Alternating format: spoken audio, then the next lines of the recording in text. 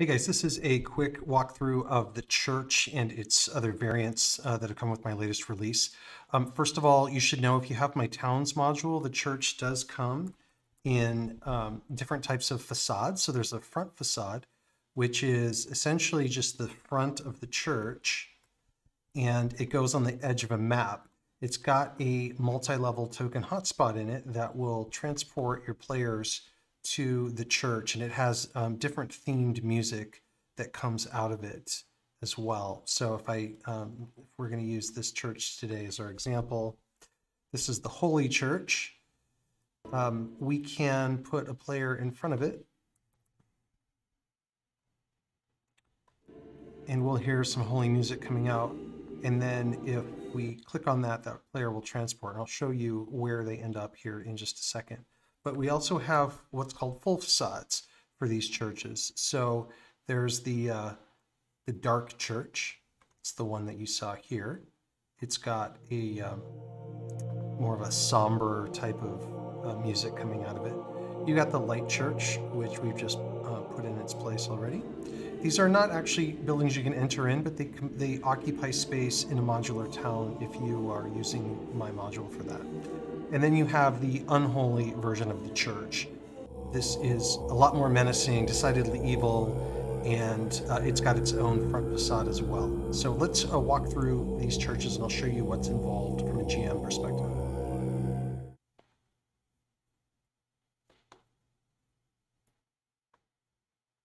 Here we're in the light holy church. Our players already teleported in. There's the hotspot they teleport back to the street from.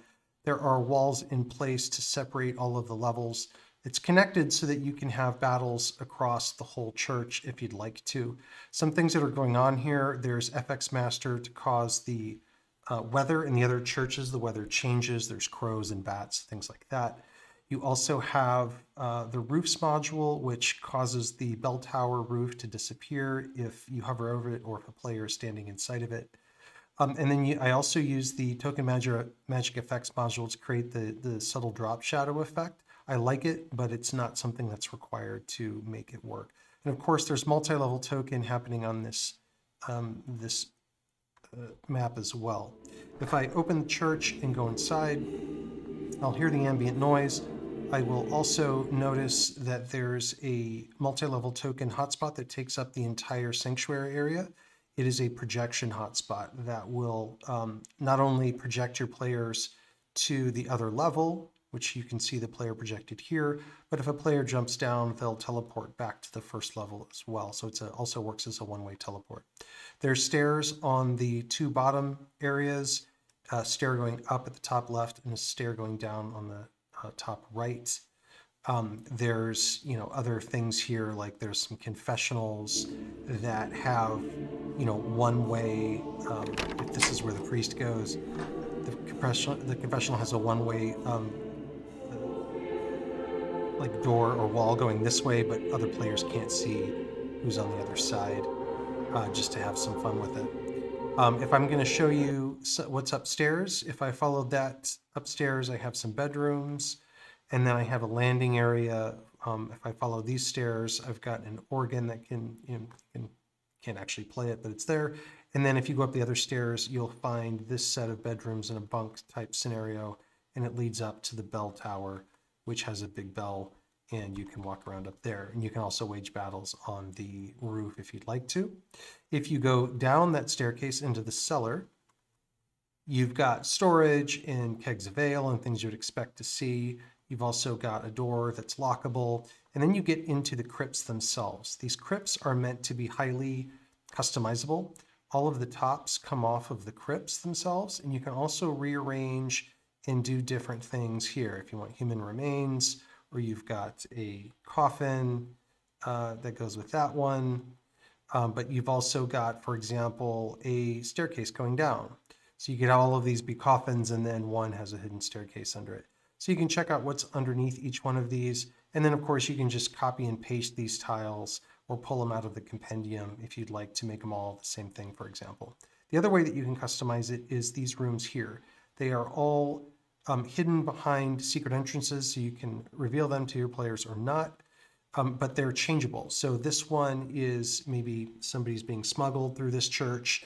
This one is an entrance into potentially a a sewer system or some kind of underground area.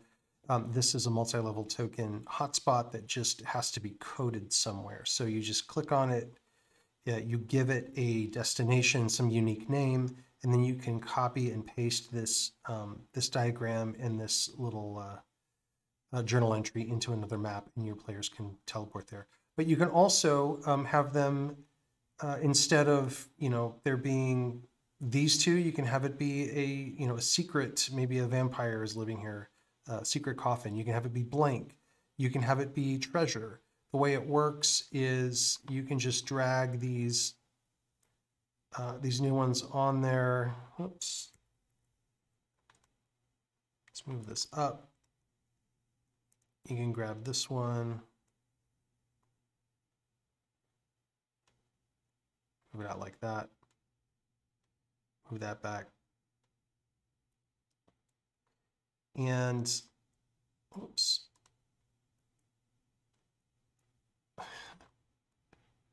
There we go. You just have to lasso it the right way. And then you can move it to the back and it becomes customizable there. So that's how you use this map. Just to show you, there is a dark version of it, which is just really a darker motif. There's nothing that's materially changed besides the weather, and you'll see some crows flying by. And then there's the Unholy Church, which does have some slight changes to the decor. You've got these red glowing lights. You've got a very ominous, which you can't hear now, music playing or chanting. You've got blood on the altar with some bloody footprints walking away. I've created just more room for encounters because theoretically you'll have more encounters in a space like this.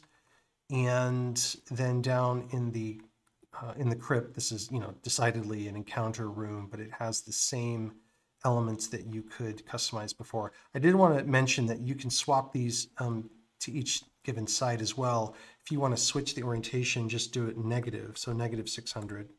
We'll switch it to this side, and you can put the coffin over on that side and have something over here. So you can mix and match these things however you need. The last thing I'll mention is you do have to have, if you notice, if I click on this here, it's called Stare.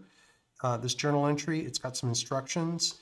And if I right click this, you'll see that it's connected to Stare. This means that you have to load the Stare journal entry from my compendiums. You'll find them in any of my compendiums. You'll find it called Stare. You just put it into your world. It just has to live here. And as long as it lives there, these will be clickable by your players. Now, if you wanted to change those and make those only clickable by the GM, I have another one called GM Only. It's also in the journal compendiums. Import that into your tab. And as long as it lives there, then you can right click into here and select, you can't see it on here, but if you go down a ways, you can select GM Only, and it will recode that to GMs. What that means is that the GM Only journal entry only has permissions to be viewed and interacted by a GM, so your players won't even see it. You as the GM have to click it to initiate the teleport. If you leave it as Stare, then the players will be able to not only see it, but they'll be able to click the teleport and teleport themselves between the levels. So that's it. Hopefully this helped you guys, and let me know on Discord if you have any problems or find any bugs or weird artifacts out of place. But that's it. Good luck and have fun with the map.